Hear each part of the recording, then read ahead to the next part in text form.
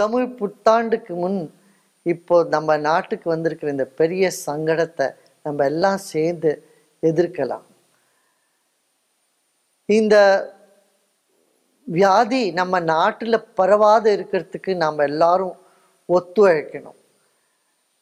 ஒரு தனி மனிதனும் நம்ம பழைய காலத்தில் சொல்லுவாங்க இல்லையா, பாட்டி மாலாம் மடி தொடாதுங்க, கை கால் அலம்பிக்கங்க அப்படின்லாம் சொல்கிறாங்களே, அதை இப்போ நாம் ப்ராக்டிக்கலாக நம்ம கொண்டு வர வேண்டிய வந்துடுது.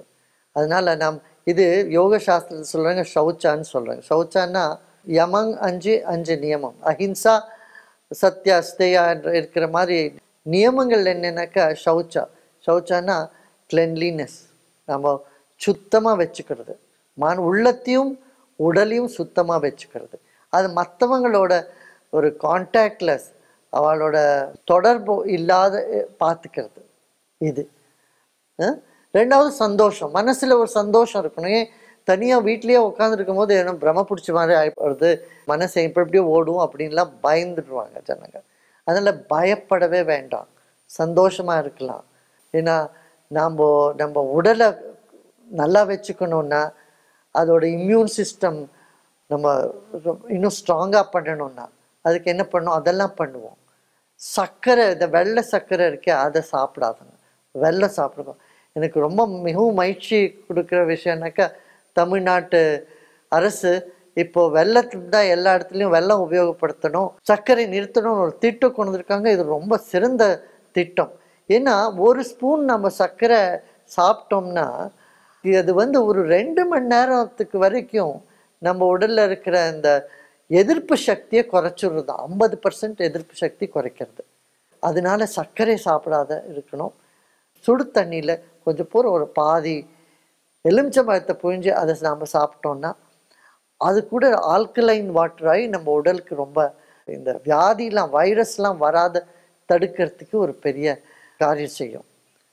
அதே மாதிரி மஞ்சத்தூள், மஞ்சப்பொடியும் கொஞ்சம் மிளகும் கூட சேர்த்தோம்னா கூட அது நம்ம உடலுக்கு இன்னும் பலம் கொடுக்கும். இந்த வியாதியை தடுக்கக்கூடிய சக்தி உடலுக்கு அதிகமாகும். இது பண்ணுவோம். அப்புறம் அந்த தனியாக இருக்கும்போது என்ன பண்ணுறது, சோஷியல் மீடியாவில் எல்லாரோட பேசலாம், ஒருத்தர் ஒரு நல்ல பாசிட்டிவாக அட்மாஸ்பியர் நம்ம க்ரியேட் பண்ண முடியும். அப்புறம் க்ரியேட்டிவ் ஏதாவது ஆக்கும் சக்தி நமக்குள்ளே அதிகமாகும். எப்போ நம்ம தனியாக ஏகாந்தத்தில் உட்காந்தோம்னா அப்போ ஆக்கக்கூடிய சக்தி நமக்குள்ளே அதிகமாகும்.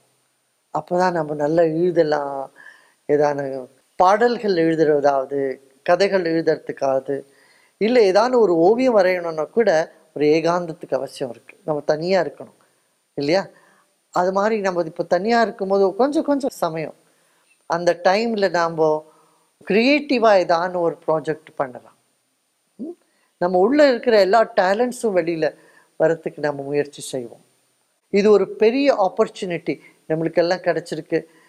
நம்ம உள்ளே இருக்கக்கூட ஸ்கில்லு, இந்த பலவிதமான கலைகள் எல்லாம் நாம் அபிவிருத்தி செய்யலாம். தியானமும் பிராணாயாமா யோகாசனா இதை பண்ணுறது மறக்காதுங்க. ஜனங்க யூஸ்வலாக நீங்கள் தியானம் பண்ண டைமே கிடைக்கிறது இல்லை சுவாமி அப்படின்வாங்க. இப்போ எல்லா டைமும் உங்களுக்கு இருக்க அந்த ஒரு சாக்கு சொல்ல முடியாது, நீங்கள் டைம் கிடைக்கலன்னு. இது வரைக்கும் டைம் இல்லாத காரணத்தினால எது நீங்கள் பண்ணணும்னு நினைக்கிறீங்களோ, பண்ண முடியாத இருந்தீங்களோ, இப்போ இதெல்லாம் நீங்கள் பண்ணலாம். புரியுதா? இப்போ உட்காந்து எல்லாரும் தியானம் பண்ணுங்க, கொஞ்ச நேரம் யோகாசனா பண்ணுங்க, பிராணாயம் பண்ணுங்க.